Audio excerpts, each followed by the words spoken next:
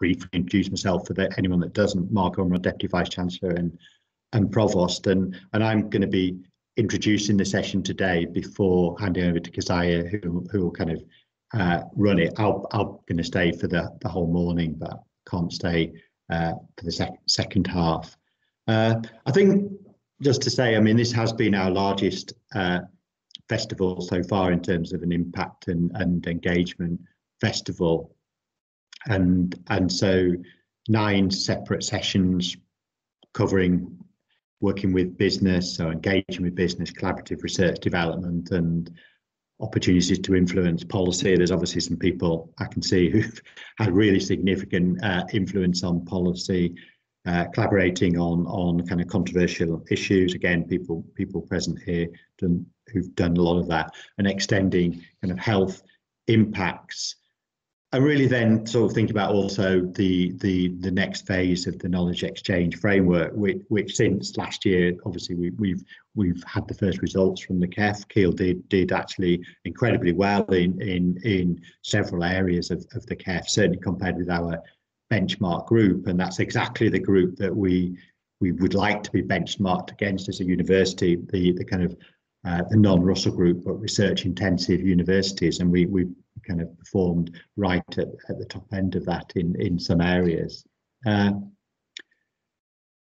I think really just from my point of view to just emphasize, and it's always a challenge in a university that's a small university which has a lot of things going on and is balancing education excellence and research excellence, just the importance of the research agenda and the wider impact and engagement work that Keele does. And I think we have come a long way. We've got a long way to go still. It's across all 3 faculties, all discipline areas, but it is a really important part of Keele's direct research activity. It's external engagement activities. We look to build partnerships, and just last night I was in conversations with a couple of colleagues about building some significant external partnerships, and that comes from Keele's sort of external engagement activities to build those strategic partnerships. I think it adds really significantly to our profile regionally and nationally and internationally. It probably gradually tapers on each of those, but nonetheless, some of our research and external engagement activity really does have a genuine international profile. And in the end, if we're trying to increase our number of international students and attract them to Keele, it will probably be the research impact that has as much influence on that as work done by international recruitment agents, as we try and kind of increase Keele's international profile. But at the moment, I think the regional benefits are really significant in terms of the government's levelling up agenda. The Keele deal's obviously done a lot to that. It covers all areas from policy to direct engagement with businesses. So I think it is kind of really important that we just really keep pushing on this, and we celebrate what are some outstanding areas of impact across the university that we have, and use those as exemplars of best practice to kind of areas where we may not be quite so good at. So I think that's all I'm going to say. Look forward to hearing the presentations this morning, and just hand over to Keziah, who's going to chair and introduce the sessions. Thanks very much. Thank you. Thank you to everyone who's just joined whilst Mark was speaking then as well. So we're going to be opening with Cliff soon, and then we've got Helen, Parr and Jane Krishnadas, and we're going to have time for questions after each presentation, but if you can please keep your microphones muted until then, to help things run smoothly. We've also got an afternoon session which will be starting at 12:30. We've got colleagues from health, psychology, geography and business who'll be talking about their research impact then. So if everyone or anyone can come along to that session as well, that would be great. Okay, so I'm going to pass over to Cliff now, sorry. So Cliff, if you could share your screen, that would be great. I'm trying to, but for some reason, unfortunately, all I'm getting is a little purple circle when I press the arrow. So I don't know what we're going to do because, oh, good, it's working now. Okay, here we go. So that's first technology crisis out of the way. Okay, now hopefully, can you see that now? No, let's try this. Is it going to work? Click, click, whir. Hopefully you can see that now. Can I get a yes? Okay, yeah. I can see it. I can see a head nod. Okay, it's definitely a yes, Cliff. Yeah. Okay, thanks. Okay, so morning, everyone. I thought what might be useful today is just for me to provide a little narrative, a little story about the journey to impact, just to help frame some of the issues that I've had to confront and want to highlight in how one might go about achieving what we might call a successful track record with impact. And I think for me, that's very much about the Keele academic collaboration, policing academic collaboration, which is in effect a strategic research centre that we've established at Keele during my time here. But I want to begin that narrative by recognising that my track record as an academic has always been impact focused. And that was really before we even had the word impact. So my early career was very focused on trying to understand the dynamics of collective violence in crowd events. And through the analysis of that at the theoretical and research level, began to recognize that policing and the way that crowds were policed was a really important factor in transitioning peaceful crowds into ones involving violent confrontation.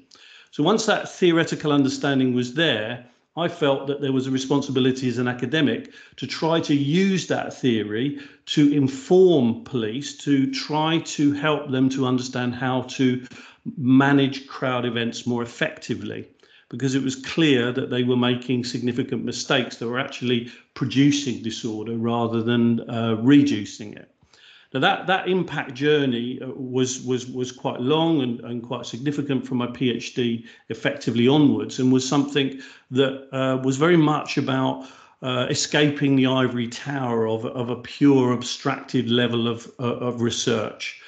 But that was prior to the birth of what we now live with, which is the impact agenda. And I just wanted to show a short video of that journey and some of the things that I'd achieved prior to coming to Keele. Now, if I can make this work, hopefully you can hear that as well.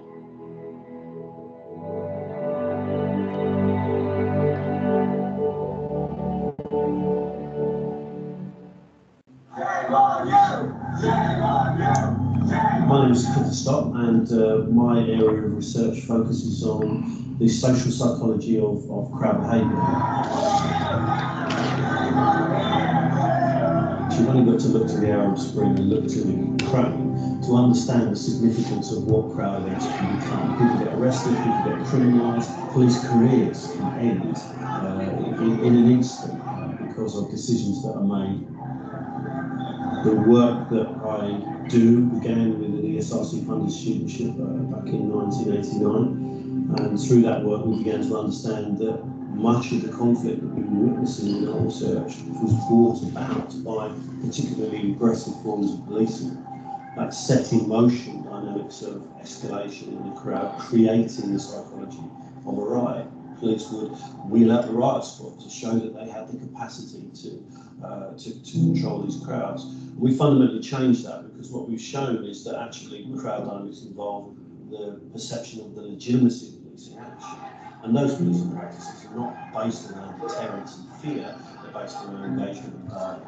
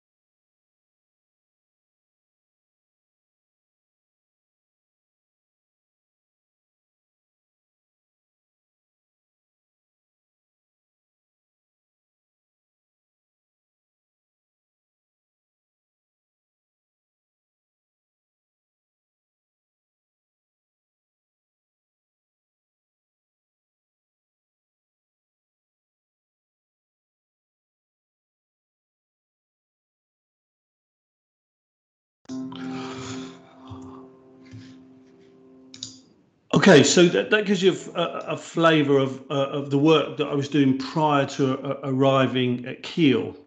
And I was fortunate enough to receive the ESRC's Celebrating Impact Award, which was a very important recognition of the impact agenda. But this was only the second year that the ESRC was running that award. And at that time, it was very early in the impact agenda. There was no real formal recognition in the academic context for that outreach activity. It was something that had to pioneer in the absence of any kind of formal recognition of the REF. And I think that that's a key issue for us as researchers. The impact is only important nowadays, I would argue, to the extent that you can measure it. And it's become important because of the REF. So in effect, impact is there because we measure it with impact case studies. So by the time I landed here in 2016, I was already constructing an impact pathway, if you like, through my research, where I was based at Leeds University. But what we had to recognise, of course, is that while we can carry our academic papers with us, we can't carry impact, right? Because impact's tied to the institution. So what I had to do when I landed here was to start thinking immediately about constructing an impact case study at Keele. And I only had 4 years to do it. So that's a bit of a crisis point, really. Oh my God, what am I going to do? So, I had to construct REF submissible publications here that were located at Keele. I needed to track that evidence into impact and produce the evidence that directly linked that research to the impact within 4 years, because you can't carry any of that other stuff with you. So a very limited time frame, and the Keele academic collaboration was a framework through which that was, I would argue, facilitated, because it created a framework of co-production. And when I came to Keele, there was already a desire to develop the university in the arena of policing that I was able to harness and utilise to carry the project forward, in a sense. So we set up with key support from people within the university, the idea of the KPAC, the Keele Policing Academic Collaboration. I was able to draw on my existing prior networks with police forces, develop memorandums of understanding with them, and drew on the support of Anne Pittard in particular in Dry. And we launched KPAC in 27. And this gave us this foundational platform for co-production, which was there to try to produce these solid pathways to impact. And for me, it was very much then about this idea of bringing the practitioner into the research process at the beginning of that research. Not to see research as something we do in the university and then try to apply, but actually involve those practitioners from the outset, to give the opportunity to facilitate that pathway into practice. So we established these key regional partners in West Midlands and Staffordshire in particular, in the early stages of the collaboration. Once we had that in place, we were able to launch. We've now got Warwickshire and other police forces that we've been working with, and so on. And we've got this formal structural relationship with these police forces that is very beneficial in terms of driving our research agenda forward.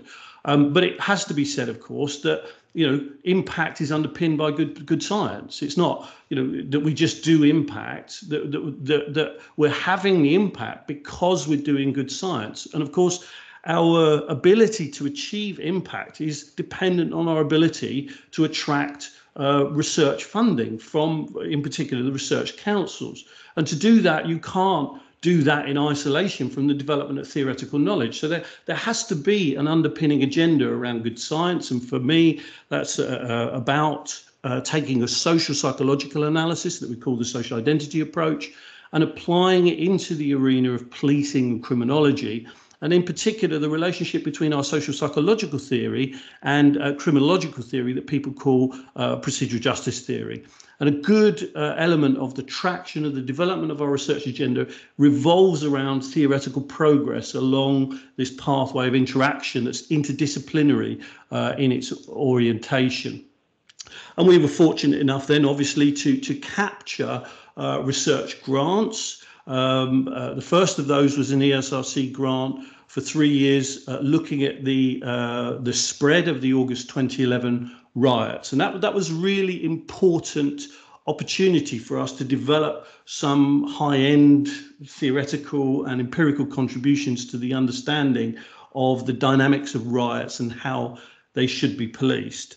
We also managed to capture another ESRC grant looking at police-citizen interactions. And this is important because in part our study of the riots shows very clearly that there is a relationship between how police police the streets on an everyday basis, particularly in relationship to particular ethnic minorities, and the social conditions under which the psychology that makes rioting possible emerges.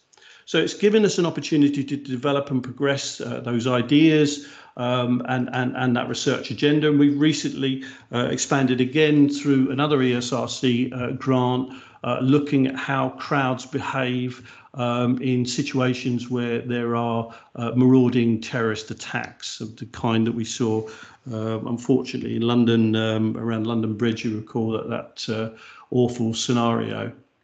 So there's quite a lot of research work going on there that's funded. Again, we recently captured a UKRI grant looking at policing in the context of the pandemic. But then it's not research that's exclusively focused on Research Council funding, because we also recognise that in this environment, it's important to attract funding from organisations that we're trying to influence. So we recently captured a consultancy type grant from the English Football League looking at the policing of football. And this architecture of funding and collaboration, I would argue, is really, really important to my impact agenda, because it creates that underpinning framework of relationships that makes the impact agenda achievable in a sense. But having said that, it's also important to recognise that within what we do within KPAC, dissemination is absolutely pivotal. And we've, as a consequence, run several what we call CPD events. And I just want to show you a short piece of video of one of those.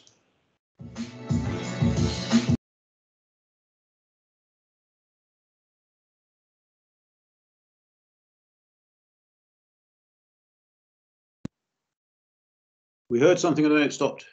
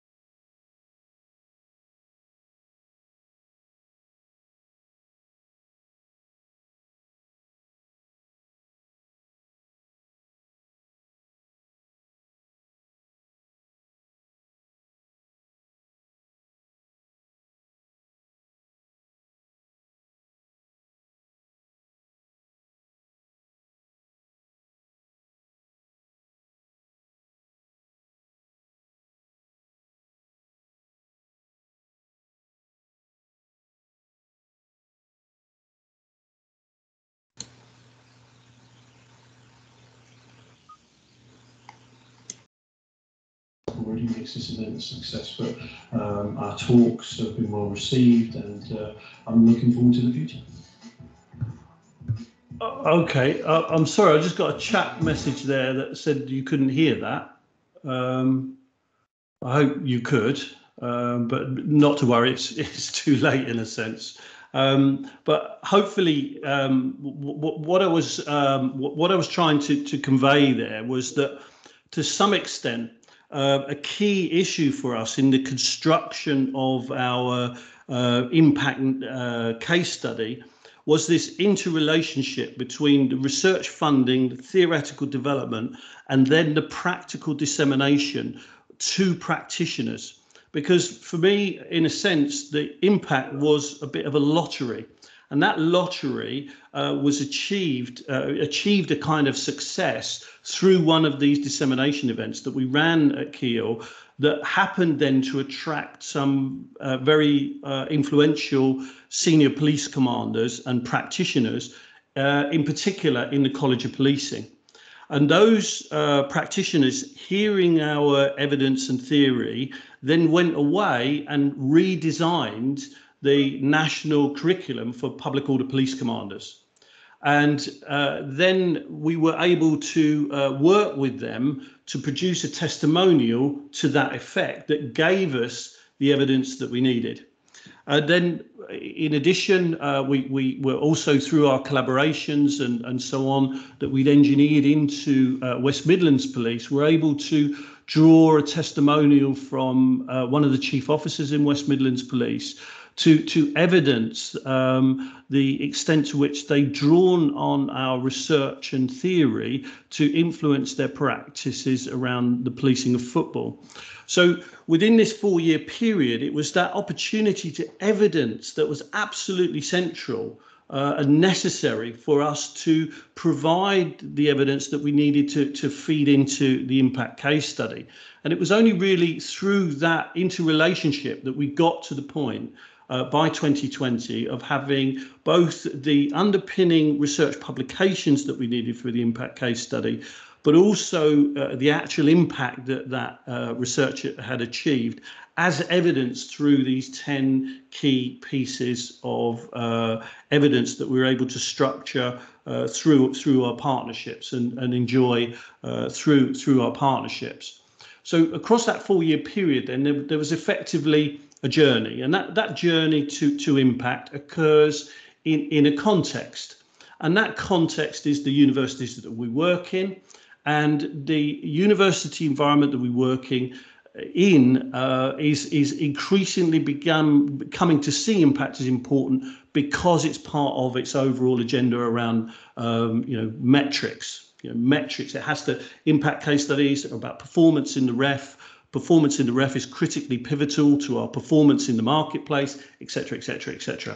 So our impact agenda is fundamentally about that. It sits within it, and we have to harness that agenda in order to feed it into a way that enables us to produce the impact that we're actually always been committed to within the framework of our careers. But the windows in which that recognition is given are relatively narrow.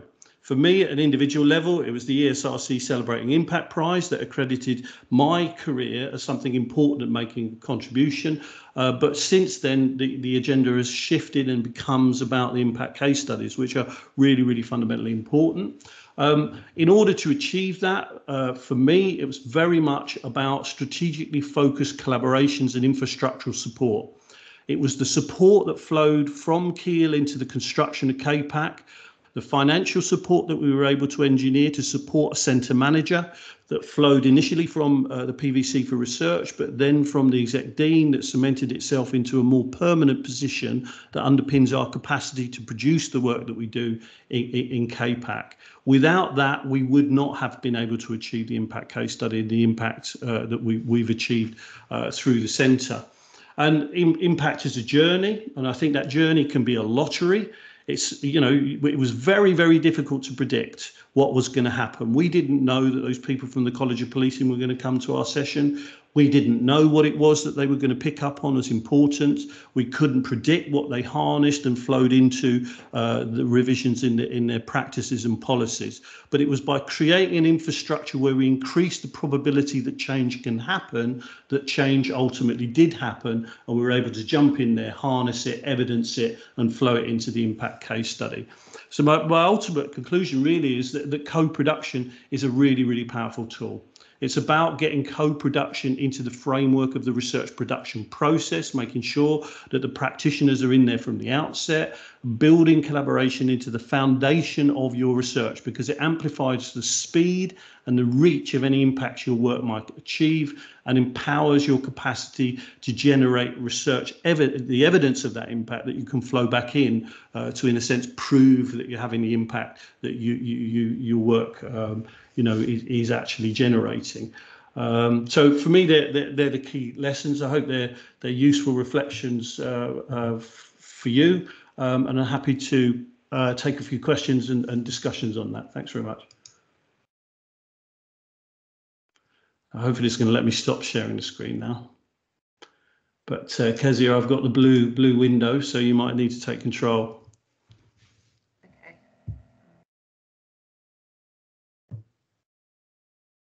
Oh. Does that work, Claire? Yeah, it seems to have gone from my screen, thankfully. Okay. So has anybody got any questions for Cliff? You can either unmute your microphone, or if you don't want to speak, you could write into the chat. Oh, I can see Toby's got his hand up.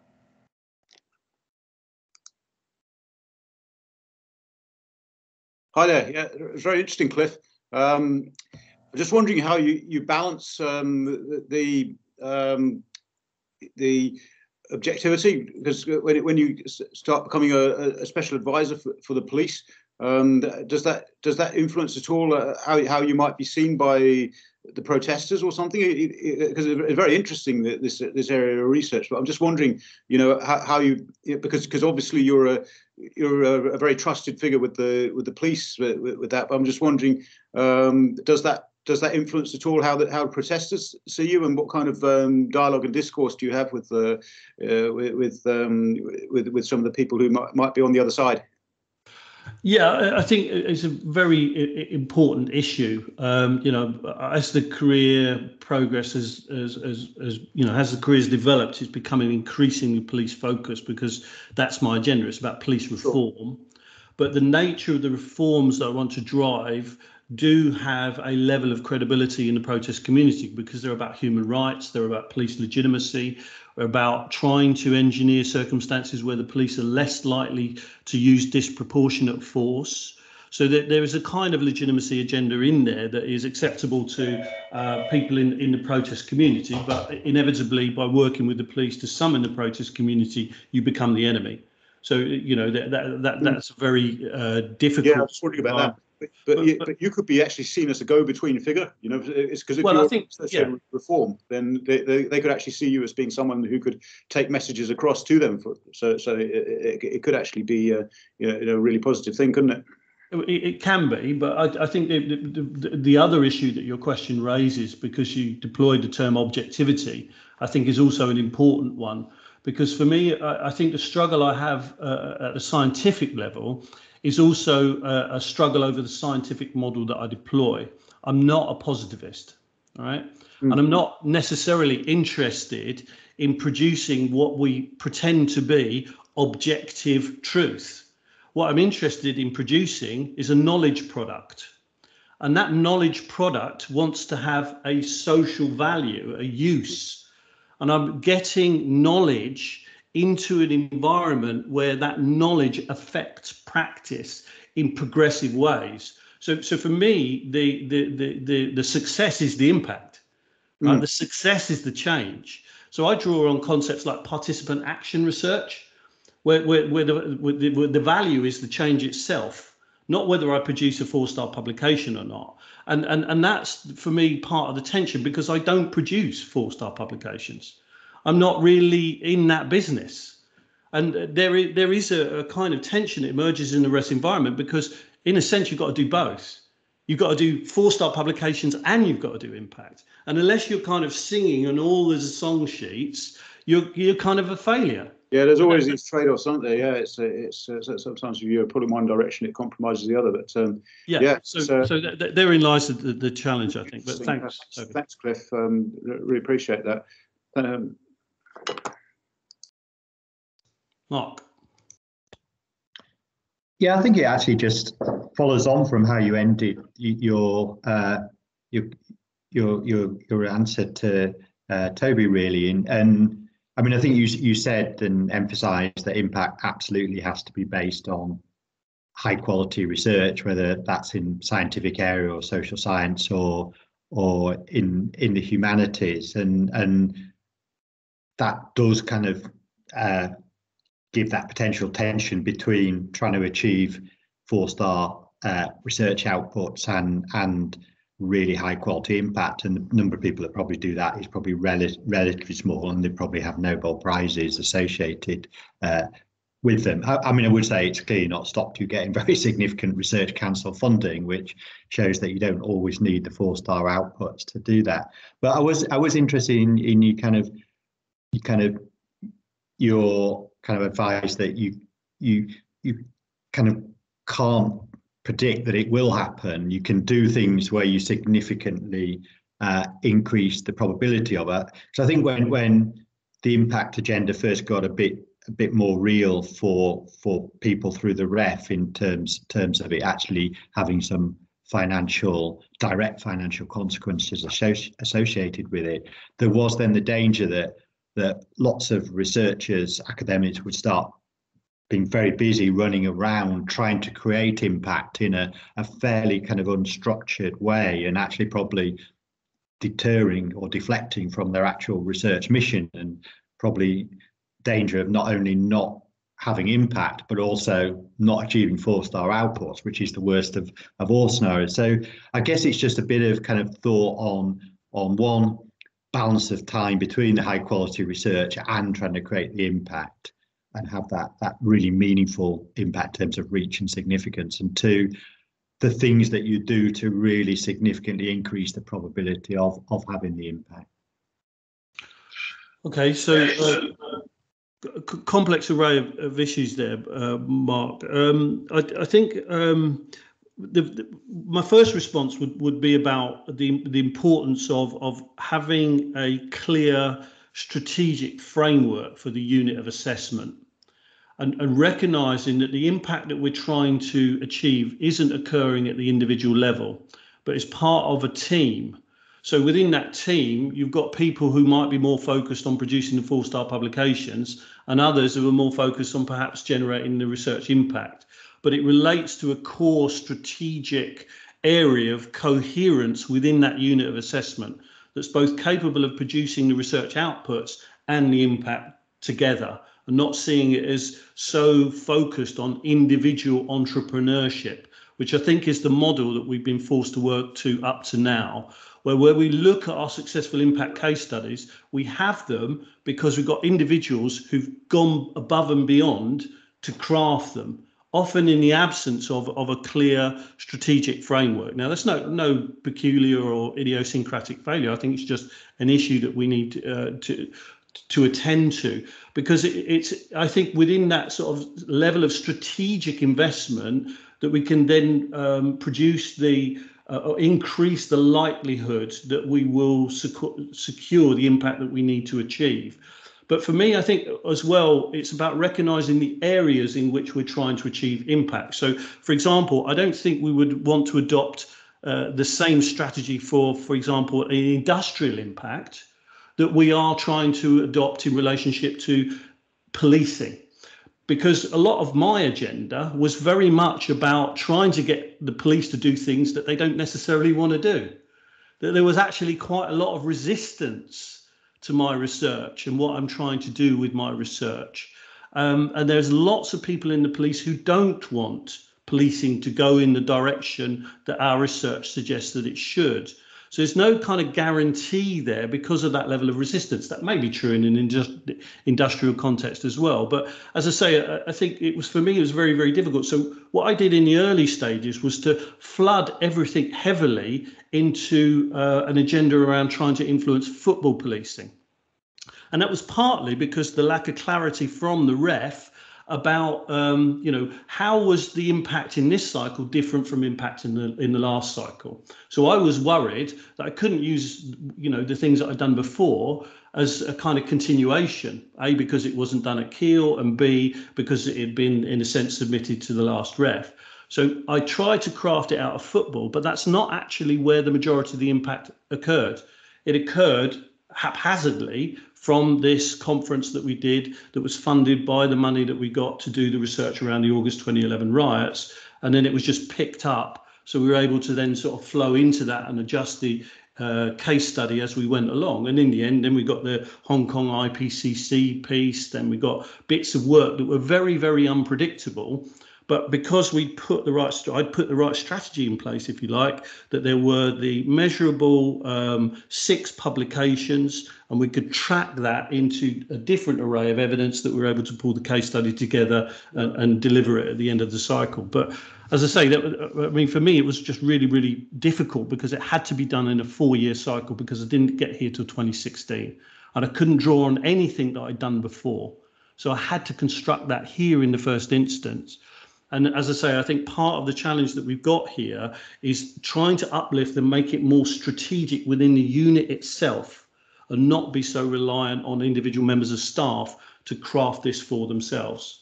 And that's about a kind of strategic team-based approach to the unit of assessment, and how we build the strategy for our research moving forward in the next cycle, to make sure we're not as dependent on individuals, or indeed try to be, increase the probability that we're going to hit what we need to hit in the next cycle.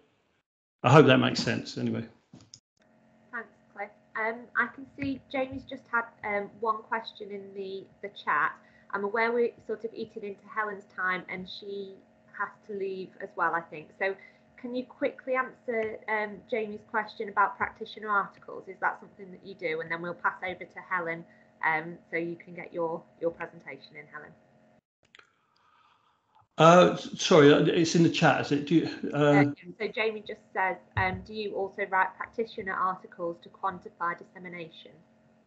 I do a lot of practitioner articles. Yeah, I think some of the most influential articles I've ever written have been practitioner publications, not academic ones. I think that they're absolutely pivotal, and often more important than the research, article. I mean, if I'm frank, the only reason I write academic articles is because I have to. You know what I mean? It's like you have to publish or perish, in a sense. But as I say, the work that I do actually is much more about engagement with practitioners. I'm very, very impact focused. So practitioner articles are absolutely essential. I hope that's okay, Jamie. Was there another question, Kezia? No, I think it was just lots of agreeing with the things that you're saying. Okay. If anyone does have any other questions, I don't know if Cliff can stay around till sort of the end of the session, but it might be that we can have sort of a fuller discussion at the end of all of the presentations. So thanks very much, Cliff. I'm going to pass over to Helen now. Pass over to Helen now. So over to you, Helen. Hi, thank you. And that was extremely interesting. And this is completely different, which I suppose is a part of the point. Hang on, let me just see if I can.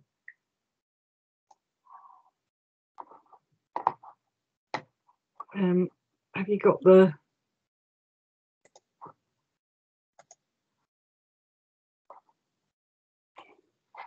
Can you see the? Yeah, it's in presenter view rather than screen view, but. Oh, that's annoying. Doesn't matter though. It looks fine. Yeah. Okay. I'll go with that. I've completely lost sight of all of you as well, so I'll just have to ensure that I just have to assume that you're all still there. So this is a completely different sort of impact story from the one that we've just heard, and it probably is much more of a sort of individual based impact journey, if we want to put it like that. So I started the research that eventually became this book in 2012, and the book was published in 2018 as Our Boys, the story of a paratrooper, as you can see there. It was published by Alan Lane, and I guess that was my force multiplier. That was what enabled me to sort of reach a much larger audience. The impact happened after the book was published, and perhaps that's why it's this is a relatively unusual story. The impact sort of came from the publication of the book. So the book was reviewed throughout the national press. It got quite a high profile. It was one of the 10 biggest reads of the autumn in The Guardian, for example. The Observer did a profile interview with me. And in the next year or so, I did sort of over 30 public talks, radio appearances, including Start the Week, for instance. So the impact case study could then be built on the basis of what happened after the book had been published. And what I thought Cliff said was quite strikingly is I really didn't know what to expect. So the impact happened relatively spontaneously after the book was published. So I guess I knew that something was likely to happen after the book was published, but I didn't know what it was going to be. And the impact kind of case study then could result from the spontaneous reception that I received to the book, as I then began to receive correspondence from people who'd read the book, and probably about, I don't know, 100 or so people have written to me and sort of told me about how the book has affected them, how it's made them reflect on their own experiences. So this is a sort of slightly illustrated talk, not just about the impact journey, although it's mainly about that. So what's the book about? The book is a social and cultural history of the Parachute Regiment and the Falklands War. So it focuses on that particular group of elite infantry soldiers. It tries to understand what their experiences were, and it put those experiences into social and military contexts. So the context of the 1970s and 1980s British society, because lots of men who went into the ranks of the Parachute Regiment grew up in very hard circumstances, and the context of the training and mentality of the late 1970s, early 1980s Parachute Regiment. So that picture, some of you might recall it, it's from the 1980 BBC documentary about the Parachute Regiment. Sort of gives you a flavour of the sorts of things that they did in training. So it then goes and looks at what the Parachute Regiment did in the Falklands, where there was a lot of sort of close quarters combat, which was an experience that had a lasting impact for lots of the people who took part. So most of the book is about the experiences of soldiers, but it's also about the impacts of death in the Falklands on family members. And it's also a sort of a reflection on the commemoration of war more generally in Britain. And I also wove it into a story about my own family. And in many ways, that was a starting point for the research. So my family is not a military family, but my uncle was a private in the Parachute Regiment who was 19 when he was killed in the Falklands. And that's a picture that was on the front cover of the book there. You can see is my uncle playing in the garden as a small child with a rifle. Sort of ideas there about 1970s masculinity and social class. And there's a small picture of me as a baby, just in case you needed anything to sustain your interest. So I conducted interviews with quite a lot of former soldiers, and also with family members of men who were killed in the Falklands. And I tried to convey in the book what those experiences were within the context in which they happened. So the book wasn't a kind of compendium of people's experiences, which I think lots of more standard military histories are. But I think I tried to do two things. I tried to listen to the emotional register in which people told me about their lives, and then I tried to express that in language. And secondly, I came to understand something that I hadn't previously understood. And that was that the British Army, and specifically the regiment, the Parachute Regiment, was central to how people understood what had happened to them. And that insight enabled me to make probably the main argument in the book, which was that for those soldiers, the military, regimental and masculine identity formed in training was integral to how they understood what had happened to them. And now when I look back on the sort of development of the impact case study, it was that argument sort of making explicit that understanding that was intrinsic to them and their lives, but perhaps not obvious to other people, that probably enabled the book to have the reach that it did. So just a few sort of photos from the Falklands, which kind of illuminate, I think, the common ways in which people think about the Falklands War. This is the sort of the endurance, carrying heavy packs across a hostile terrain. That's a photograph that was given to me by another former soldier, and he said, I don't know if you can quite see it there, but there's a beret, a parachute regiment beret sticking up at the corner of the trench that they built. And using the photo to sort of show what I mean about the regimental and the masculine identity, because what he said was the beret makes you bulletproof. So their belief in the power of their training and in the power of the kind of historical regimental identity is what gave them the faith in themselves to go into close quarters combat. And there's my uncle before he was killed, wearing his bulletproof beret. So the impact developed after the book was published, partly because of the sort of quite unusual media coverage it received, and partly through the public engagement I did, but also via the correspondence that I got.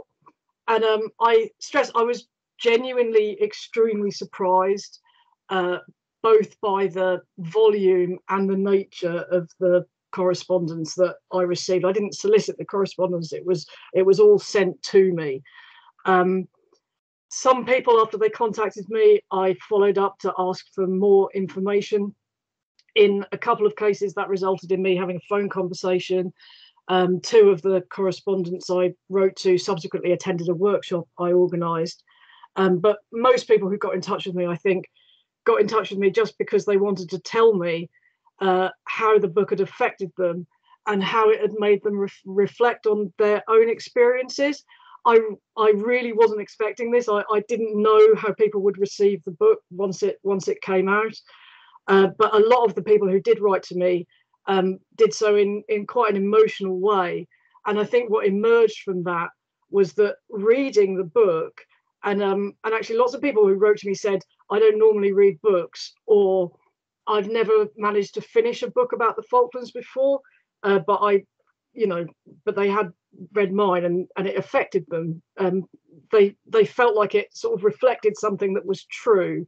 And I think, therefore, what I could say in the impact case study was that it had quite a profound impact on their own processes of reflection and even potentially their own sort of processes of healing.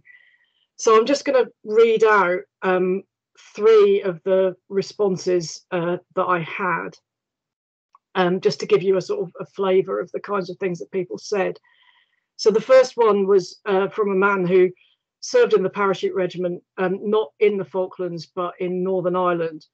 And he said, "It's taken me 30 years to come to terms with my time there. Your book not only confirmed a few things about me in the 1980s, but it helped my youngest daughter, who was born after I left the army, better to understand who I am and therefore who she is. I'd like to think that one day her elder siblings might do the same in order to reconcile their parents' past and their differences. I wanted to say thank you for helping me to let go of things that I should probably never have had hold of in the first place." And the second response was from a man, private in the parachute regiment, like my uncle, who said this: "I joined the regiment because I was a restless child from a poor working class background who loved to read, in particular adventure, science fiction and history. Having dyslexia and being poor meant I was nearly sent to a special school. My dad died of a sudden heart attack one New Year's Eve at the age of 39, leaving my mum with my 6-year-old brother, my sister and me, an impulsive youth of 15 who had already been in trouble with the police. The Parrs was the new army. Join and be a professional. That was the slogan. Ha! I'm now father to 3 daughters. I'm still in trouble, even at 60. Anyway, your book stirred up a lot of feelings and memories. I still miss a certain person, suicide. Another mate also died of a sudden stop, having jumped off a Cardiff block of flats. We stole Weetabix from a store on the Norland because we could. But I have a little girl who I love dearly and will have to live until she graduates. I suppose what I'm trying to say is, thank you for remembering us. And a final reflection, which is slightly different, but also interesting, was from a man who'd served in the special forces. And he said, it's made me look at the war itself in a different light and made me question how I've handled the consequences, having taken part in that war and indeed subsequent conflicts. I thought I had compartmentalized the experiences of war, and particularly down south. However, I realise now that there are many elements of that war that I'd not considered, especially on the families. And he went on to explain how he'd thought that death in battle would be an honour, and that how he'd assumed that his own mother would be fine if he himself died. And he said, it was only after I read your book and how you described the chapters in part 3 that I actually, for the first time in my adult life, thought about the consequences of such self-centered selfishness. Your words moved me to tears, partly because I knew a lot of the lads whose deaths you cover and the impact it had on their families and of course yours, but also the stress and suffering my own mother must have felt and my own indifference to it. It's quite a sort of striking response in a way. And it must have, I don't know, quite a tough thing for him to talk about, I would have thought. So one of the things I could say in the impact case study was to draw on the evidence that was given to me in these responses, to say that, you know, that reading the book, which came from the research and the way in which I sort of tried to write it, but also I think the insights that the research enabled me to have, which is where I think there is a sort of crossover with what Cliff was saying earlier. It enabled then people to understand themselves in a slightly different way. Somebody said, you explained us to ourselves, and that kind of helped to prompt a sort of process of reflection or possibly also of healing. So as well as the responses that I had from individual soldiers, I also, again, I wasn't necessarily expecting this, but I also did or have subsequently done quite a bit of engagement with officers in the parachute regiment and also in the British Army. I mean, one thing that somebody has said is that they were genuinely surprised that someone like me could write a book that resounded with them in the way that it did. And that made them much more receptive to it than I think perhaps they were expecting. And actually, you know, that they've sort of shown a willingness or a desire to engage with it, to the extent that apparently now it's standard reading at Sandhurst for officers who want to join the parachute regiment. The colonel commandant of the parachute regiment told me that he's made it compulsory reading because it's the only book that will give them an insight into the ethos of the regiment and the men that they're going to command. And some of the responses I had after giving talks to officers at the parachute regiment, to another regiment and at the Army's senior training college, was that it helped them to understand the potential links between the inculcation of masculine and regimental identity in training and subsequent responses to battle. So it's not like they're saying they're going to adopt certain different practices, but that what they were saying was that it prompted them to have some kind of deep reflection on what they have done and the way that they have done it and the assumptions that they make. And so I also think there's been some impact on public understanding of soldiers' responses to battle and the way in which wars are commemorated in Britain.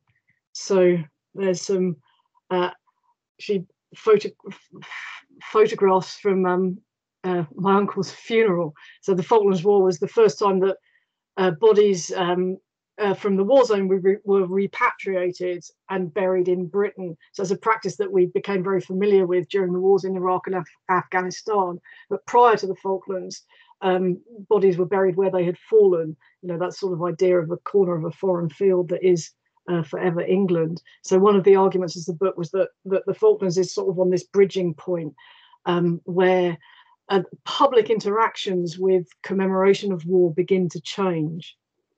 And there's some photos from the Falklands. So I, as well as this kind of the public talks from which I was able to gather evidence of public, of members of the public's kind of responses and thoughts about the work, I also was able to organise several workshops at which members of the armed forces were present. And the final one of those I co-organised with my former PhD student, Eleonora Natale, and she had done field work in Argentina with Argentine members of the armed services, which is you know, a very courageous endeavour, let's say.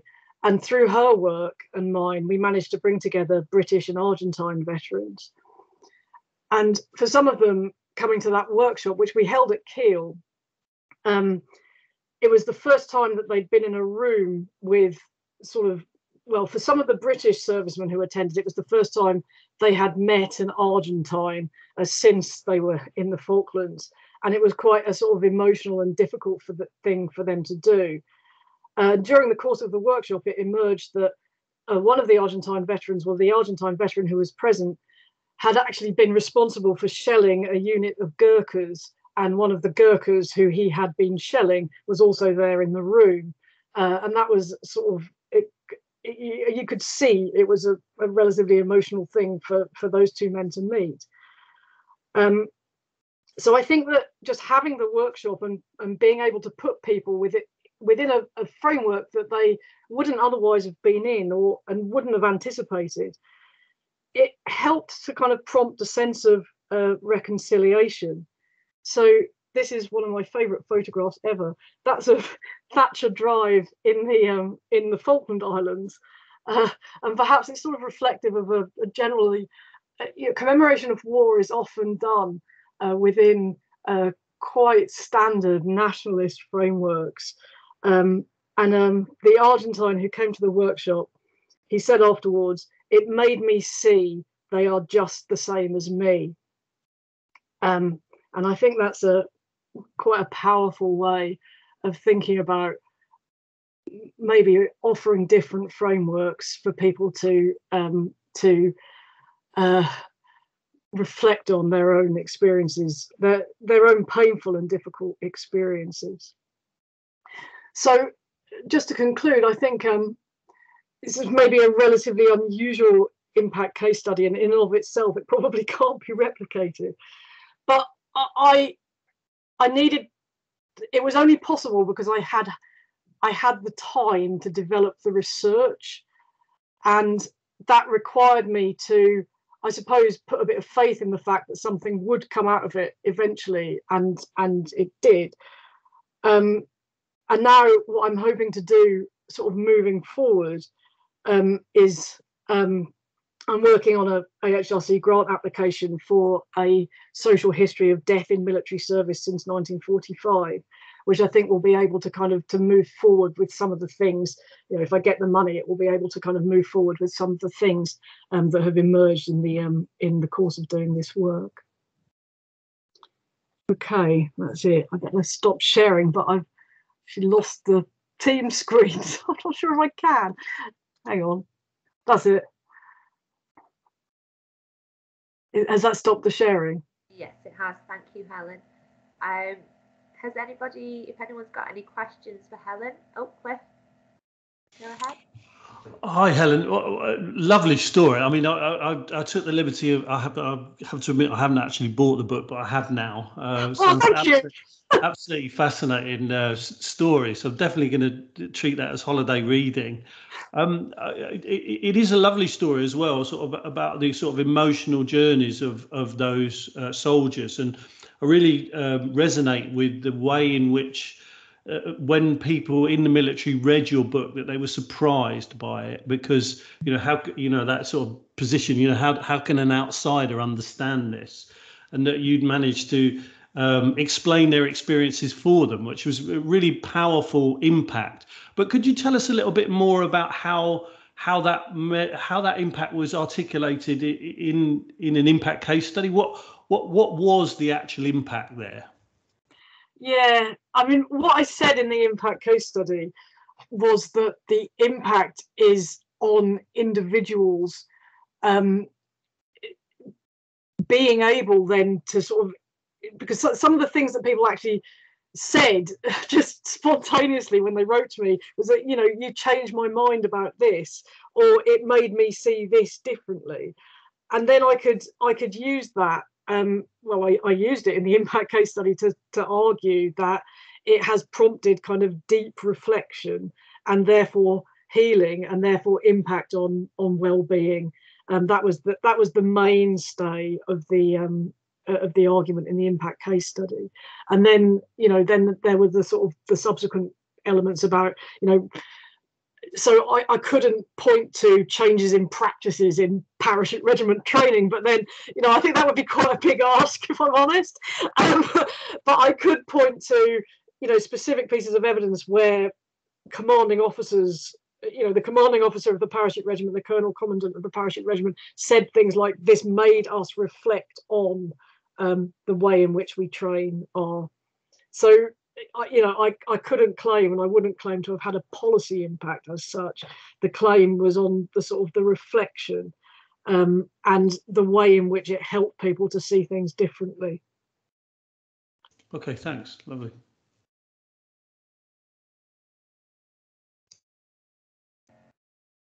So I can see in the chat, Jane has asked basically whether you found it difficult to balance the emotions in translation to the impact case study. So obviously the responses you got were very emotional, and whether you found that difficult to sort of put into words for. Yeah, it's a really good question, and yes, I did. I found it difficult throughout I actually think that I think in some ways the hardest thing was receiving correspondence from people.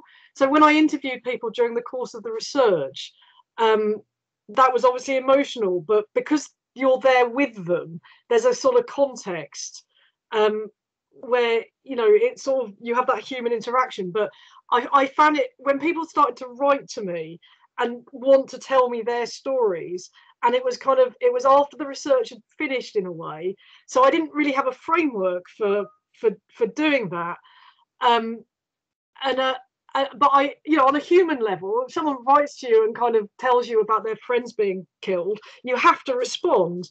That, I think, that part of the year after the book was published was the hardest thing. And I wasn't anticipating that at all. I thought, I've done the work now, but no, like the work is just beginning. So writing the impact case study was easier than because there's no framework for doing that. So I'm Laura. I've just started.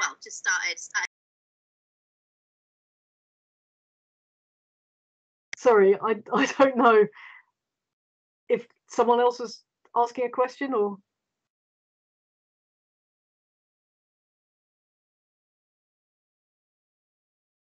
I think somebody started talking, but I don't know who it was. I can see Georgina has got a hand up. Hiya, yeah. I just wanted to ask a question about the initial recruitment from obviously a very niche population who can be quite guarded. How did you find the initial recruitment, obviously, as an outsider?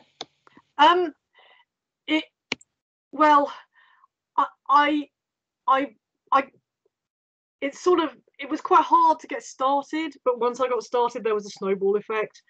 And I think, I know I had this kind of personal connection, and I think that was quite important in getting in, but I actually don't think it was the reason why people were willing to talk to me. I think the people who were willing to talk to me were people who wanted to talk. And that kind of became you know, apparent. Anyone who agreed to be interviewed, I think, did so because there was something that they wanted to tell me, and it wasn't necessarily because it was me. It was because I would sit there, I sat and listened to them. So I think it was difficult to start, but once I had started, there was quite a strong snowball effect. I could have done more interviews than I did. I had to stop at some stage as well. Thank you. I think we can have one more question if anyone else has got a question. Oh.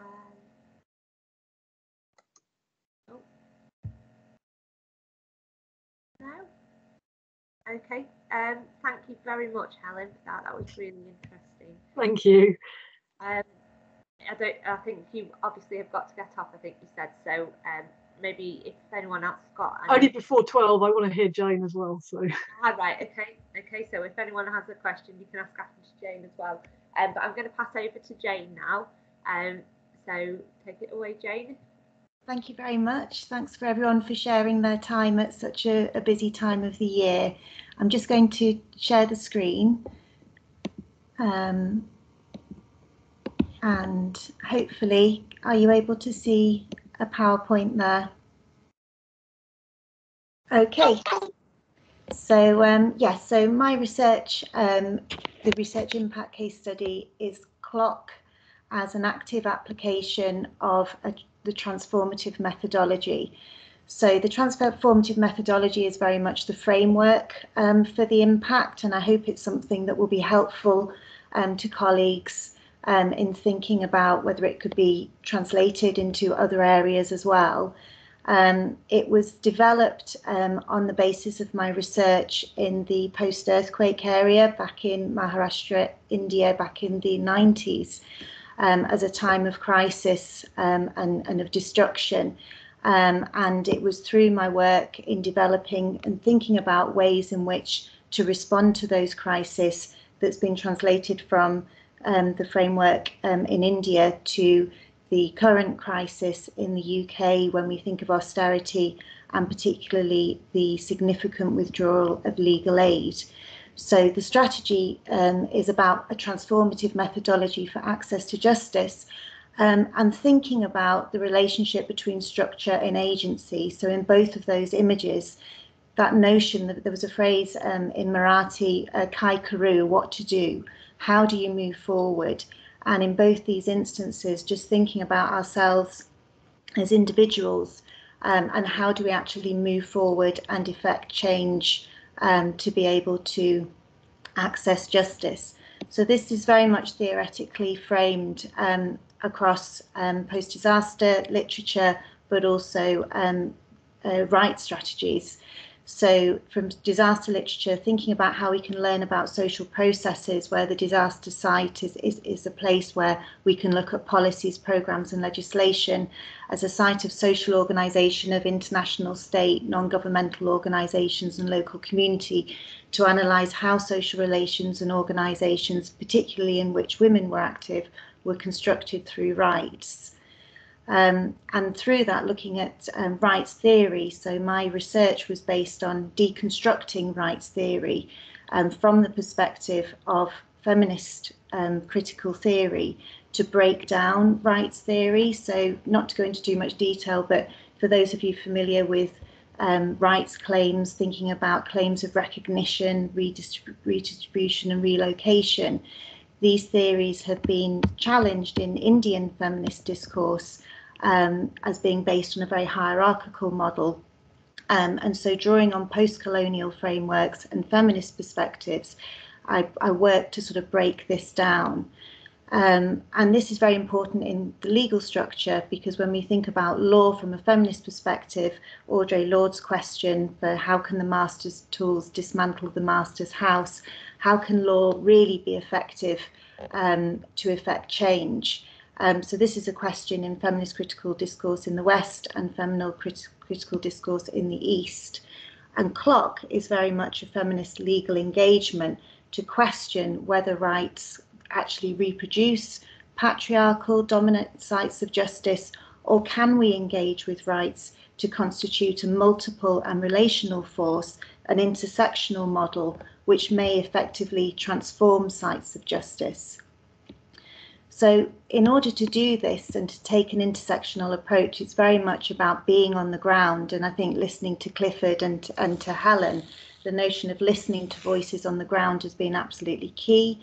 And my work was very much based when I was living in the earthquake affected area in the earthquake shelters for 44 years, listening to voices of women and developing sort of community legal awareness projects as a very reciprocal process, and developing legal literacy projects. And I know this is a photo of Hemkabai, who was very much a very strong leader within the tribal community, and it looks perhaps slightly sensational, as she's in her tribal dress and sort of learning, legal literacy with a notebook and pen. But I can assure you, in our experience in the Stoke court that I'm going to be speaking about, the average reading age in Stoke is the age of 7. So the same challenges in being able to access and engage with legal strategies. And within the 4 years of being in the earthquake area, it was looking at how the earthquake people engaged with law, and ultimately through a public interest litigation case, which was led by Krishnadas Sukumaran. And in that case, the villagers actually took the government to the Supreme Court. And I think this newspaper article was just so influential on my understanding that this notion that the judiciary is the only hope. So this balance and sort of what was my dilemma was, when we know law can actually be quite an oppressive force, particularly when we think of it as a patriarchal and a colonial structure, yet it also can be a liberating and empowering force to challenge the state. So engaging with critical literature in this area, thinking about Iris Marion Young's work, sort of how do we actually look at civil society as a place where we can challenge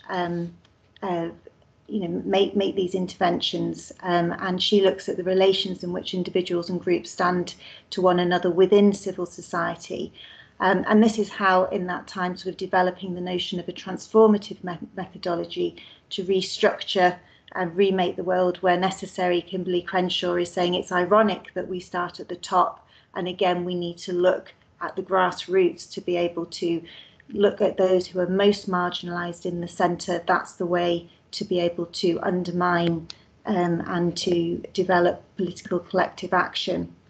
So going to the case study and the impact case study, there were 3 key papers that I'd developed on these 3 strands of breaking down those rights claims of recognition to reflecting agency, looking at rights claims of redistributing resources to how we could revalue capacity, and a notion from relocation to revolution, this idea of moving beyond the domestic space and in the public space.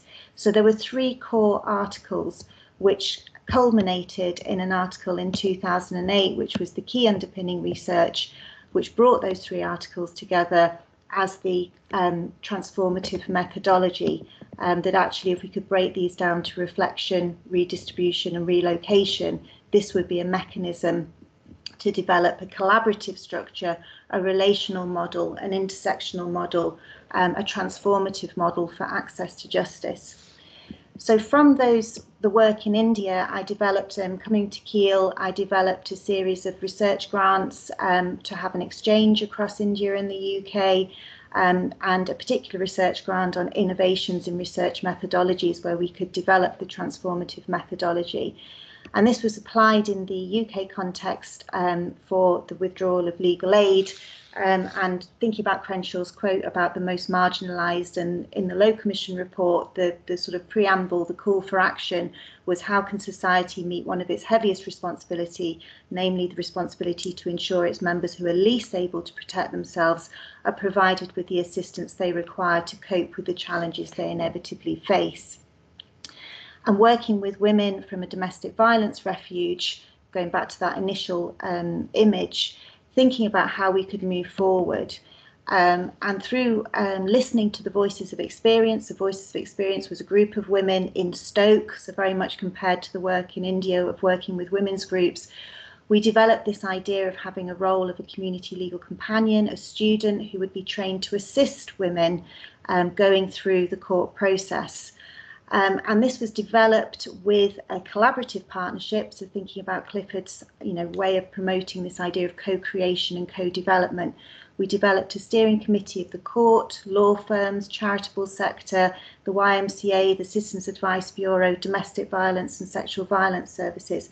And together we delivered training that would train the students to become community legal companions, to assist in the local court, to help people go through that court process. So reaching out and providing a bridge. And this was in 2012, and it developed it came into action in 2013, operating in the Stoke court. And in 2015, I was able to develop this into a web portal, which was actually much more of a web portal, because what it did was that it actually brought all of our partners together. So if you see this emblem, you can see in the first quartile of the clock, we have housing organisations, then we have family organisations, community safety organisations and welfare organisations. And in the centre of the dial are the solicitors. And the middle is the student community legal companion who's reaching out to assist people go through the court process. So this was actually mapped out within the clock portal to allow an electronic signposting system. So litigants in person could make an application to clock, and that would be signposted across the partnership. And we followed this model of the transformative methodology, where we'd have community legal education awareness. We would have the legal companion assisting to fill in court forms, arranging papers, informal proceedings, taking notes and providing moral support. And then we had a third section which would be to collate the data to be provided to inform policy. And again, I think this is again a really important learning point from the impact case study, because though I didn't realise it at the time, this has been a fantastic source to be able to document all of our cases. So all of our cases are on the system. And we've been able to contribute that data, as I'll refer to in the final section. So reflecting agency, what's the impact of the work that we've had? So a litigant in person referred to the legal companion, saying without the legal companion we wouldn't have had support at court. The support is fantastic. You can share your view and your say only. So a notion of it being empowering. Another litigant in person spoke about the massive safeguarding issues that were involved in her case, the fear of having unsupervised contact from a partner who'd been violent, the fact that legal aid was denied, and that without, even though our ethos was to signpost for legal aid, the fact that legal aid wasn't available, the presence of the legal companion helped the litigant in person from drowning in the legal jargon of all the legal words. So again, going back to that image of the legal literacy and thinking about the impact in the local context. The impact on the court, so I needed to present a case to the court to allow them to gain permission for the legal companions to be accepted in the court process. And the designated family judge, Perry, noted the community legal companion carried out by Clock at Stoke provided invaluable assistance to litigants in person whose voice might otherwise have not been heard in obtaining access to justice. So again, going back to that underpinning research about the voice, the marginalised person, and being able to have agency in the process.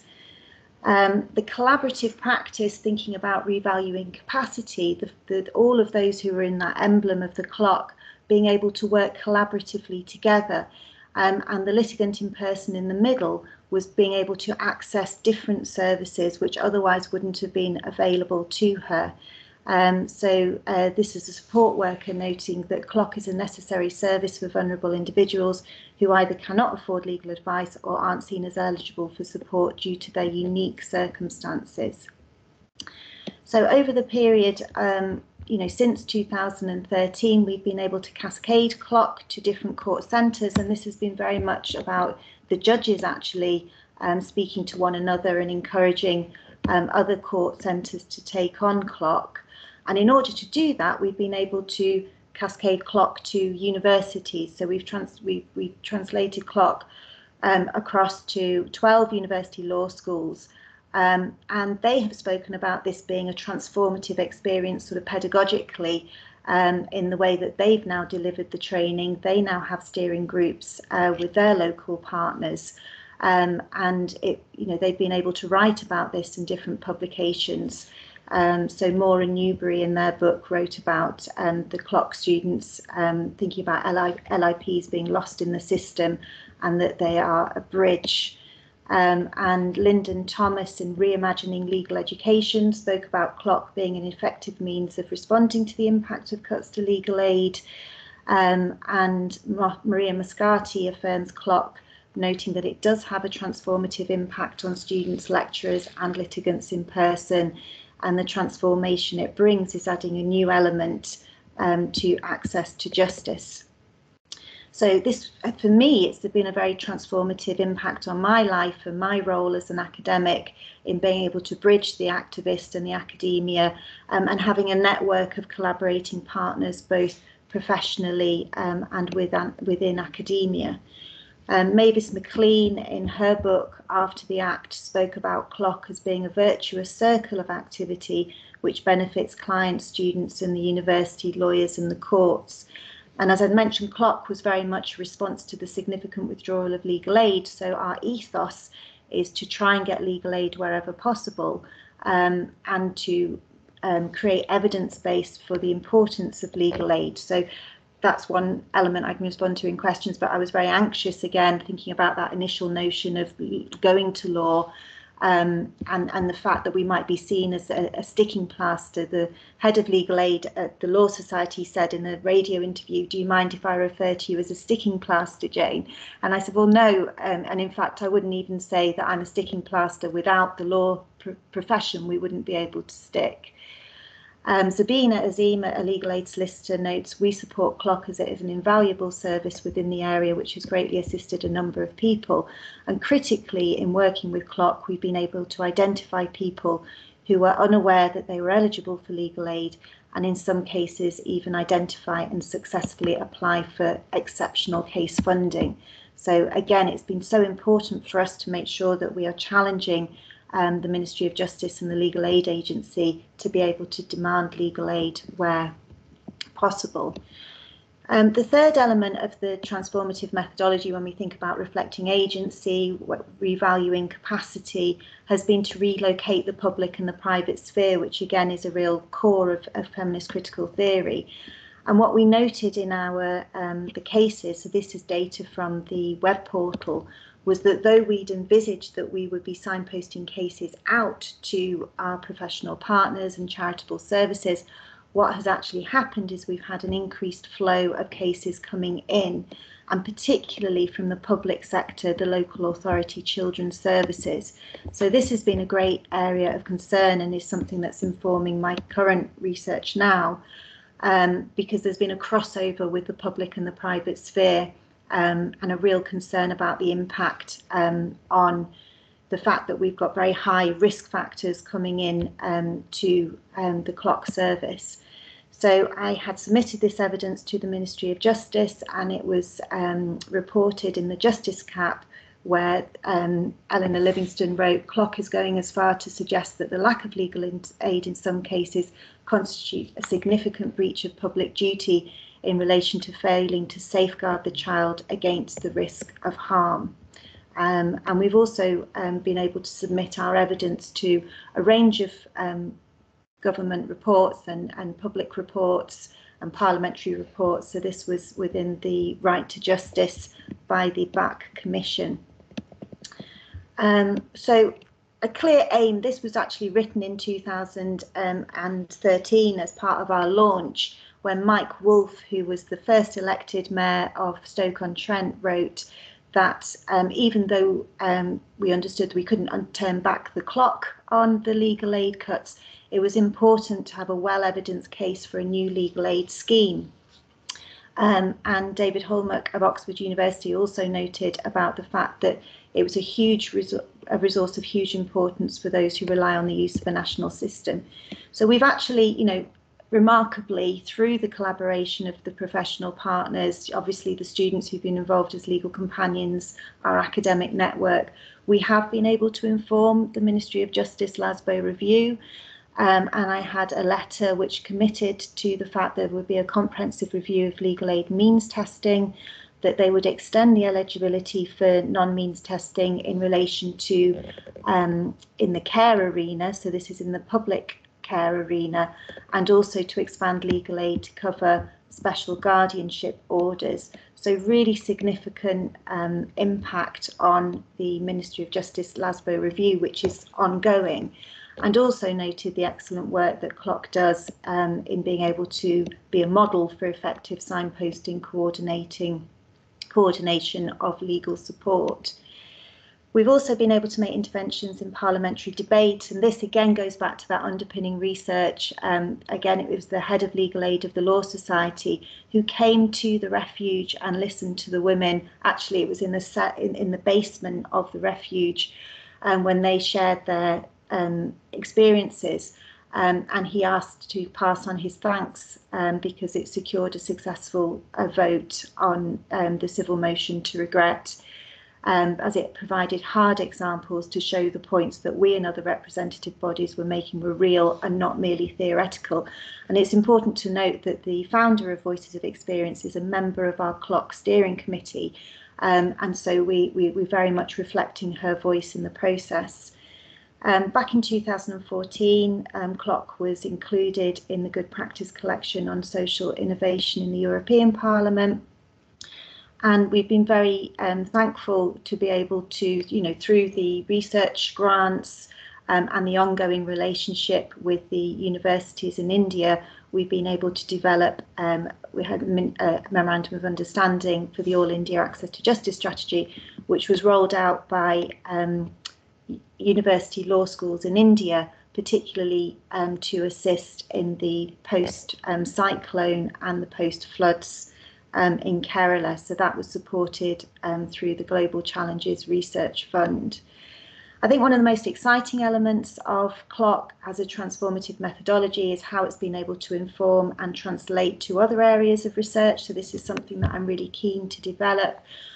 We were able to apply for the ESRC Collaborative Case Award, and fantastic to have Sophia Hayat Tahar as a PhD student who's now drawing on the transformative methodology in her work with the Citizens Advice Bureau for keeping women safe, and in her work on no recourse to public funds.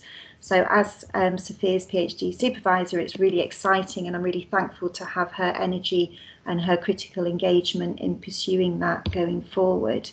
And together we were able to produce a publication following COVID, thinking about the impact of COVID on the public and the private sphere again.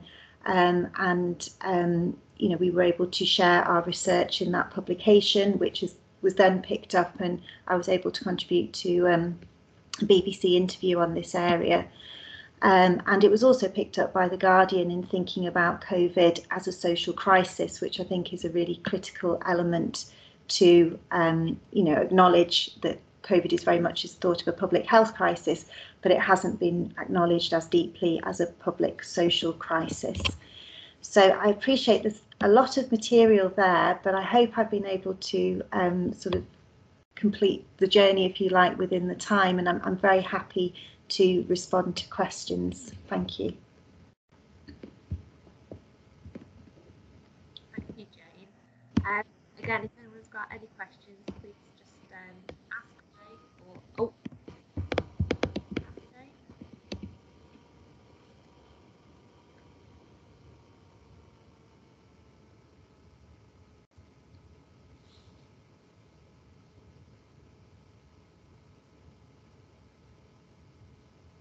I can see a hand from Elizabeth. Should I respond to that? Question from Elizabeth? It's not necessarily a question, Jane. It's more of a thank you. As a law school alumni and a master's student alumni who's been taught by you and now has the privilege of being your colleague in the law school, I just wanted to say thank you for all the work you've done from Law in Action to CLOC, and the work and the engagement. I participated in that TIS exchange programme with India, and the way that your passion and your drive to achieve social justice has helped me to develop my own passions and my own research.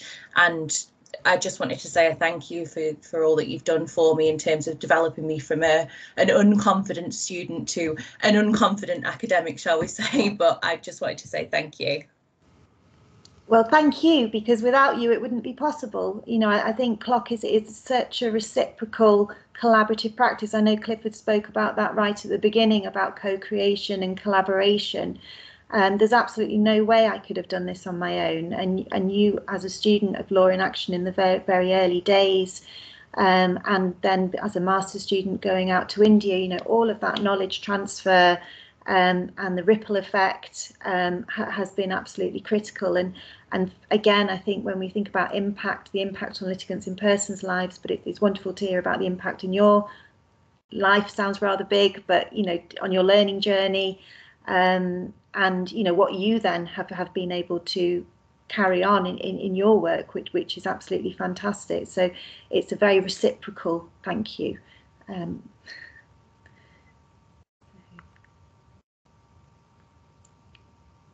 See, Clifford has a more a comment than a question, but I just wanted to sort of build on that last point really, and sort of try to reflect as well how important it is we understand the drivers of where the impact comes from, because the stories that we've told here really are very much about the impact itself. You know, for you in particular, you know, very powerful social justice mission, and for Helen, you know, there's that very emotional story about connecting with these people and contextualizing their lives. And for me, it's a kind of reform agenda.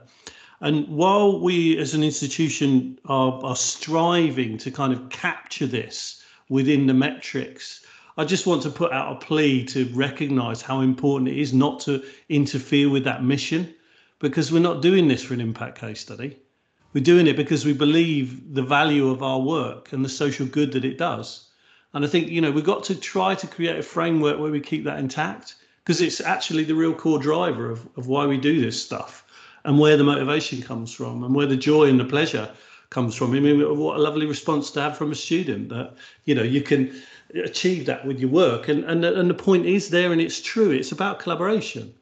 And it's about creating a framework of collaboration sort of moving forward. But it's also, just to make the point as well, I think your presentation began with an issue that chimes with the research that I'm doing as well, because, you know, looking at the impact of COVID and the impact of mass emergencies on collective identities and emergent resilience that flows from the ability of those collaborations to form in the wake of a disaster, and how the state then intervenes in those contexts to scaffold or actually often destroy that resilience is a key research issue in our work as well. So as usual, you know, it's just really good opportunity to have a follow-up conversation in a sense, because I think there's a clear opportunity for collaboration. But thanks for a lovely presentation. Thank you, Clifford. And to respond, that was really interesting when you said about that mobilisation, collective mobilisation. And I think in the post-disaster area, there was a collective mobilisation because it was absolutely clear that everyone had suffered in the same way and came together. I think in the context of austerity and what we're experiencing, it's much more individualised and people feel very alone. And working with people on a one-to-one basis as litigants in person, CLOC has been really critical to be able to provide that collaborative response to bring things together and get their voices heard together and take their voices, you know, to that reform agenda. So COVID, yes, I think has identified that we're in a public crisis, but still in the domestic setting, it's very individualised. So yeah, I'm really happy to continue that conversation. Thanks.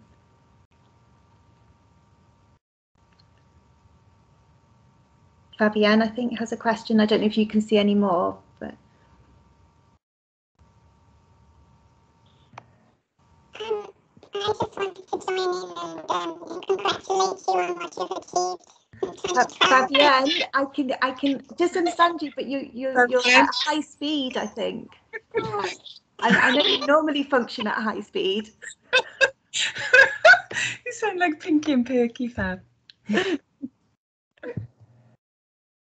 Oh, she's going to. Oh, I could actually.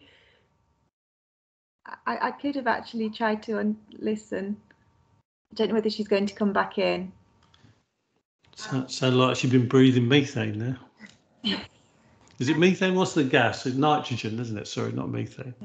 Helium. Helium, Cliff. Flex, you're in the right discipline, clearly.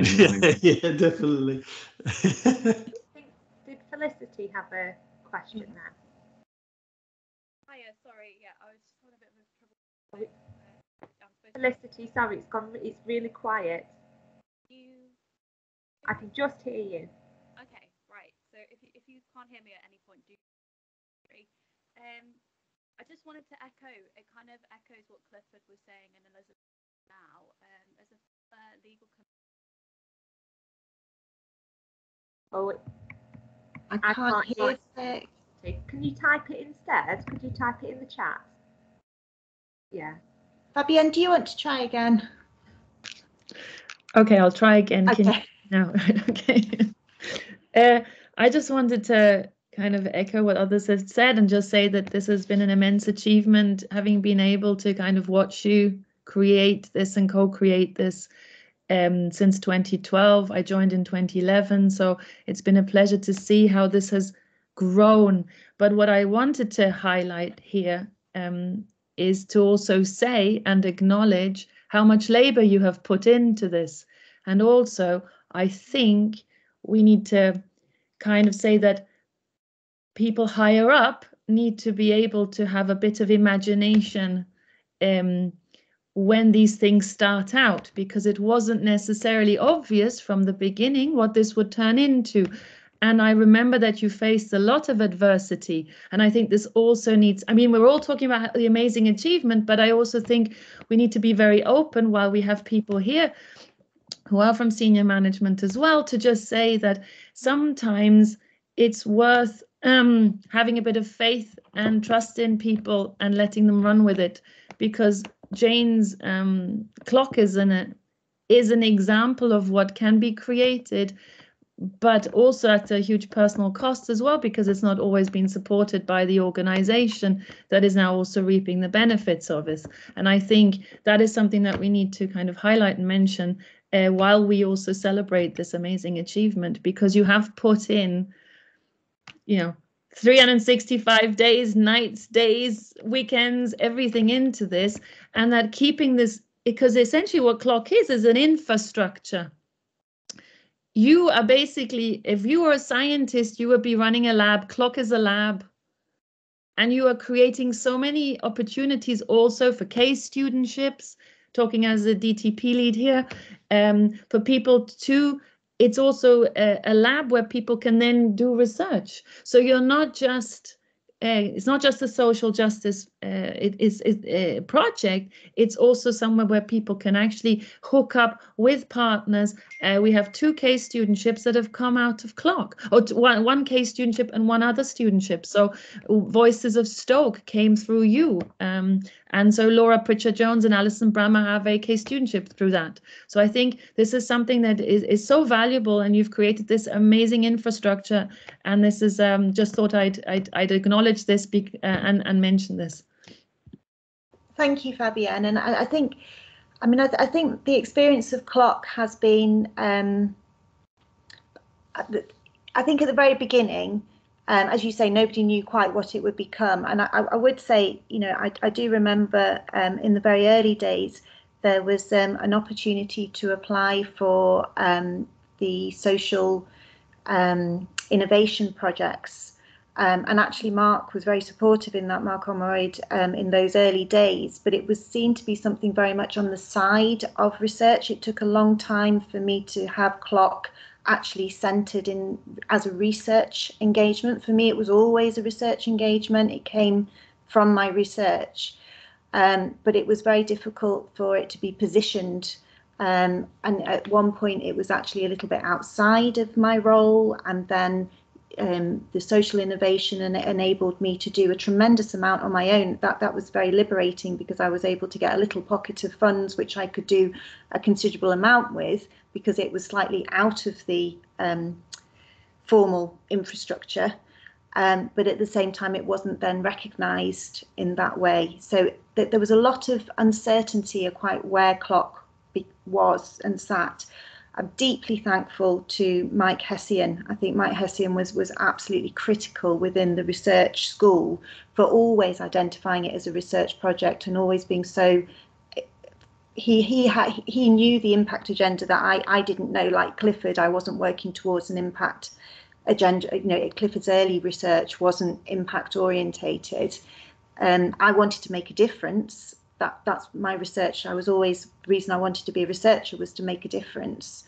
But I hadn't thought about it in how it could be formalised as an impact. So Mike Hessian and Sheena Bateman were fantastic.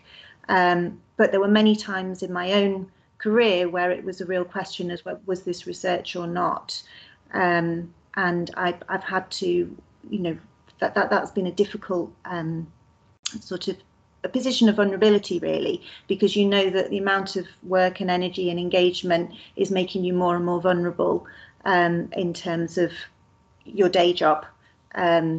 So, you know, I think the impact, the fact that it's been adopted as an impact case study has made CLOC very secure, but we still struggle. I mean, it needed to be said really at the beginning that CLOC is a goodwill project, in the sense that all of our collaborating partners contribute to CLOC on the basic of goodwill.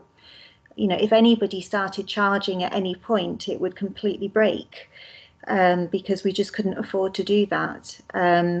So people are committed to CLOC, and I'm aware, just as you've noted about my kind of emotional engagement that Kerry has highlighted in the chat in relation to Helen's work, and I'm sure Clifford's work, the emotional engagement of our students, the emotional engagement of our partners, the emotional engagement, you know, across, you know, there's a serious omission of, you know, when we talk about how we allocate and value work. So yes, I mean, I'm very hesitant always to, you know, I'm very mindful for those who may wish to engage in this sort of work, because it does demand a certain amount of commitment and labour, which isn't necessarily visible, or visible in the right ways, and seen in the right ways. But I think, as I say, the impact case study has provided an opportunity to document what has happened. I see Mark's great good question. Do I have time to respond? It was really partly just to kind of respond to Fabienne's point. I mean, I think it's really an important point, and I think in a way Cliff touched upon this in his talk around, and we have in a couple of weeks, we've got REF strategy steering group review of the REF submission exercise and things to learn from. And I think one of the things that comes out, and it's come out this morning, is the really need to have at unit of assessment or discipline level a clear kind of collective approach of ownership of impact. Because I mean, again, I think everyone here knows, but successful impact case study is equivalent to a large number of high quality outputs, and yet those people haven't necessarily always had the same resource for that, and it has relied too much, I would say, I would agree with you, Fabienne, on entrepreneurial, very particular individuals, and put too much pressure on those without enough resources. I mean, Jane's probably slightly different because of that feeling of where CLOC sat, that it's in the law school, wasn't part of the research agenda and so on. Jane's always had a very clear view on that. But I think it is true that I think for the next REF we have to more properly identify our clear impact case studies that or the ones that we really want to back and try and resource those in a proper way. We can't resource everything, so it means taking stuff away from somewhere else. But too much does fall on a smallish number of individuals, and that it does need a more collective and coherent approach. Thank you. Okay, so does anybody else have any other questions, either directly for Jane or comments or any sort of conversation? We're sort of done with impact case, done with the presentations now. Like I say, we don't have a fourth, so if there's more conversation that wants to come out, we have got time.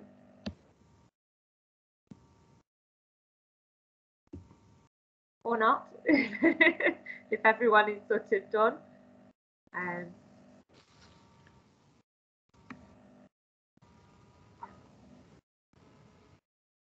I think Kerry's put a note on the chat just talking about the individual burden, you know, how that was felt this time around. I mean, I also found it very, sorry, Kerry, do you want to?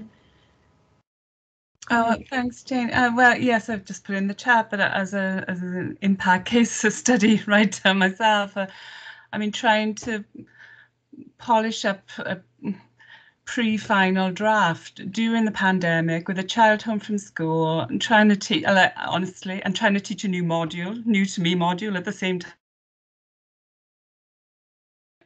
And I'm sure I'm not alone in that. Well, I think also the fact that the work was most intense over the COVID time. So, you know, I think that's, as Clifford mentioned as well, when you're actually doing the work all the time. I mean, you know, today we've got a case on, so whilst I'm in, you know, I'm getting messages on, you know, a very difficult care case that's going on. For me, clock was chasing time. Trying to record what was happening for the purposes of the impact case study, but ensuring that I was always doing it and being true. And I think, you know, when you have goodwill collaborations, you're being true to the partnership, true to the work, and it's, you know, it's difficult to do at the same time having to meet those targets that we were given.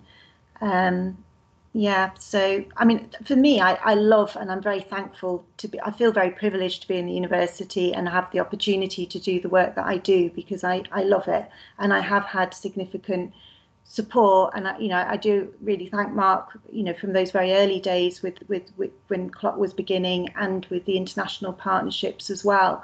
But I do feel it was quite individualized.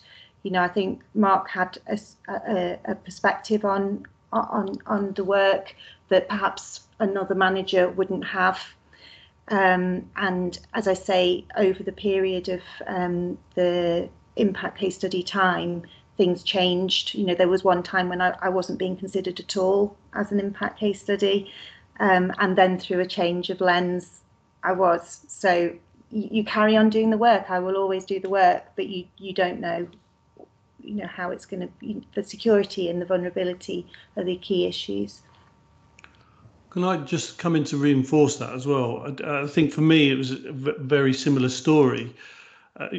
You remember that I referred to the work that I was doing was very focused on trying to impact on football policing. And that basically meant I need to go to football matches to observe the policing operations. Now, those policing operations were usually in distant parts of the country, which would take 2 to 3 hour journey to drive to. I paid for that fuel. I'd have to get up first thing in the morning to be in that distant location by sort of 9:30, 10 o'clock in the morning. And then I'd get back literally 10 o'clock at night after that journey. And I was doing that pretty much for periods of time where I wasn't basically giving up my entire weekend. I was getting, if I was lucky, 1 day off a week. And I'd have to do this in sequential series across, you know, 2-month period. Literally exhausting. You know, and that level of personal sacrifice you have to make to deliver that impact goes well above and beyond what we're contracted to do. And it's completely hidden. Nobody acknowledges you're doing it. Nobody records that you're doing it. Nobody gives you the credit for the fact that you're doing it. And it's only, as you point out, Joan, because you come into, there's a different lens applied that means you're now an impact case study, that it starts to get some gravitas, it starts to get some traction, starts to get some strategic level support. But if you didn't have that, it wouldn't be there at all. And in a sense, it's that going above and beyond thing, that entrepreneurial thing that we've done as individual members of staff, that's more a commitment to our work than it is anything else, and the social value of that work that's produced this impact. And that has to be acknowledged. And we have to kind of emphasise that from my point of view, because it's fundamental to what we've achieved in this ref return with the impact case studies. Sorry to drone on, but just to reinforce the point, really.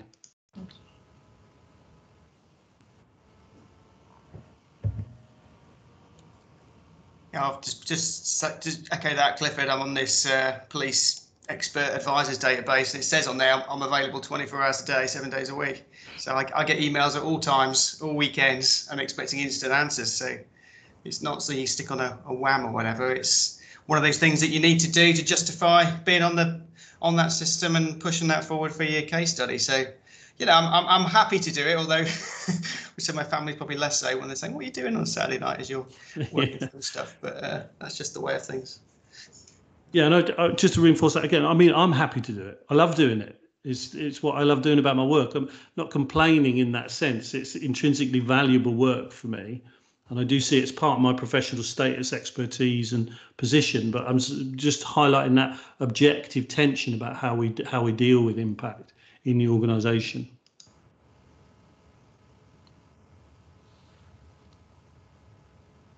Mark?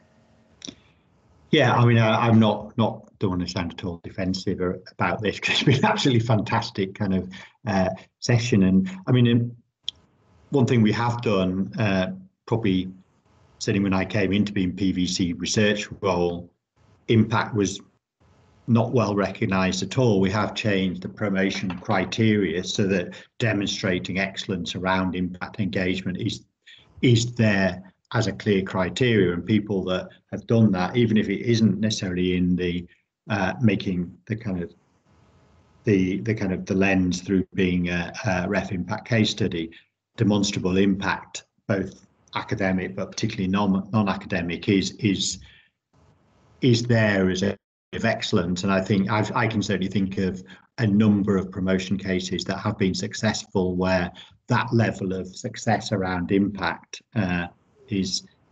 has been the thing that's really made the difference in terms of someone getting promotion. I mean, I can't advocate people kind of devoting 24/7 to this. I mean, that's the classic thing about academic workloads anyway. We're probably all academics for different reasons, but most academics do put in a very significant shift, because whilst it doesn't necessarily always feel a privileged lifestyle, it does come with some privileges in terms of being able to direct your own research. But I think there's been some very good points made, and it is food for thought as to how you kind of start to identify and support areas pre-becoming identified as a ref impact case study. I think because people are investing huge amounts of time, we have been able to support the impact case studies through generating an impact acceleration fund that we don't have as an institution. Actually, this afternoon I've got a meeting